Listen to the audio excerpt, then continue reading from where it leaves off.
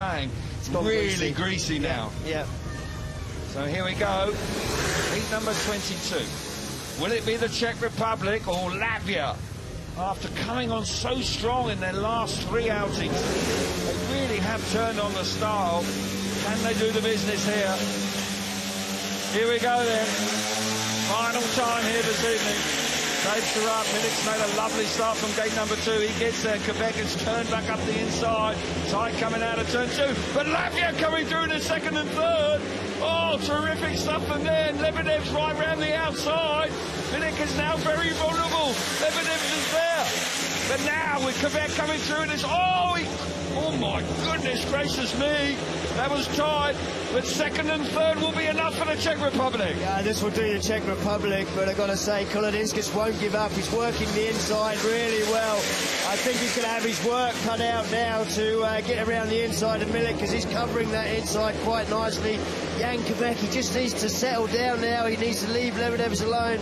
They don't need any more than 5 points here. Oh, goodness, he's done it. He's gone down. Oh, he's blown it. Jan Quebec, as you were saying it. Thrown it away. He's just thrown that away. And that has gifted the positions.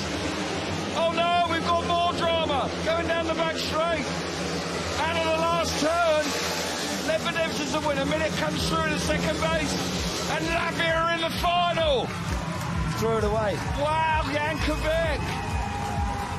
Well, that's going to haunt him for a while. I'm sorry to say that, but that will haunt him. He didn't need to push that hard.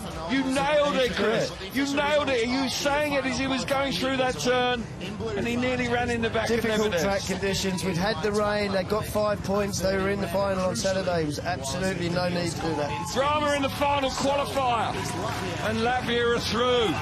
They are in the final. What a dramatic conclusion to the second semi-final here in the National Speedway Stadium. The rain coming down, really difficult conditions. The Czech Republic holding second and third. Jan Quebec pushing on, trying to get to the front when he didn't need to. But Lebedevs and Kolodinskis, he's my rider of the night, that young lad. I tell you, he's been brilliant, hasn't he? I tell you what, they were in last place. After 8 heats, Latvia were in last place. Yeah. Now they're in the final on Saturday. Remarkable turnaround of events, and Latvia delighted to have qualified for the Speedway of Nations final here on Saturday evening. Many congratulations to them. That really is quite a turn-up.